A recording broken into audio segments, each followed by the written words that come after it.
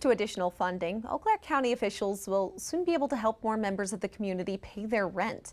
The Eau Claire County Housing Authority has recently awarded over $230,000 from the U.S. Department of Housing and Urban Development to fund 40 new housing choice vouchers. The vouchers will provide rent subsidies to non-elderly adults with disabilities who are facing homelessness, as well as support services from several local agencies.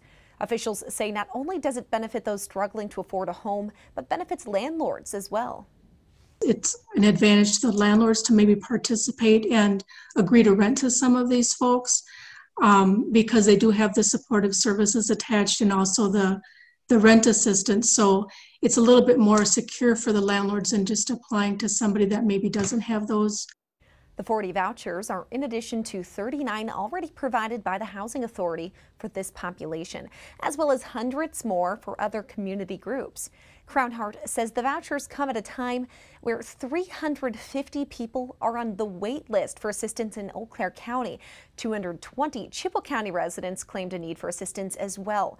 We'll have information on how to apply at WQOW.com.